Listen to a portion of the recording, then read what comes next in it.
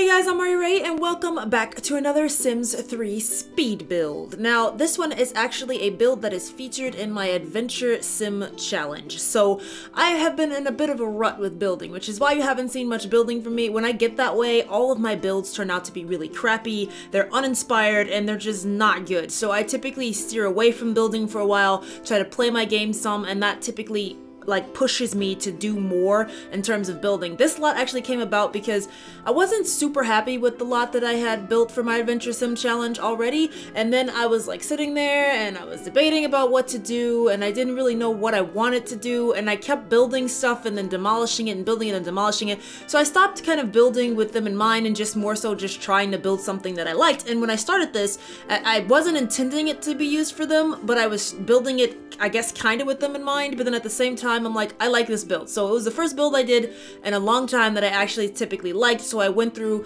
the whole shebang and decorated it, and of course you guys get to download it. So this lot is placed in Isla Paradiso. It hangs over the water. I don't think you'll be able to place this in any other place than the lot that it's on, just because of the way that the land is shaped. I don't know, maybe you guys could work it out, maybe you can't, but I do hope that you enjoy the build.